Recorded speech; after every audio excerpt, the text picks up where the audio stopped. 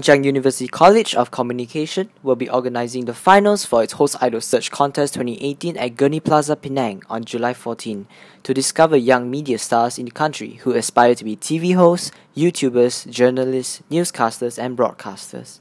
HCUC Vice-Chancellor Dr. Hooi said Host Idol aims to widen the students' horizons and explore their potential by exposing them to latest media trends.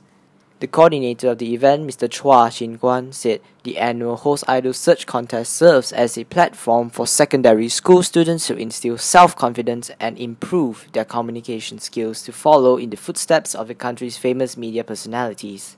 I felt really excited, as in like when I knew the results, I quickly jumped up my chair and started screaming like I got it.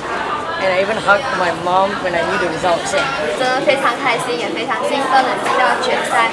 真的没有想到会有那么一天，自己的影片会放上网，让大家都观看。然后希望在7月14号那天可以表现好一点。I'm confident that I will do my best to be chosen as champion.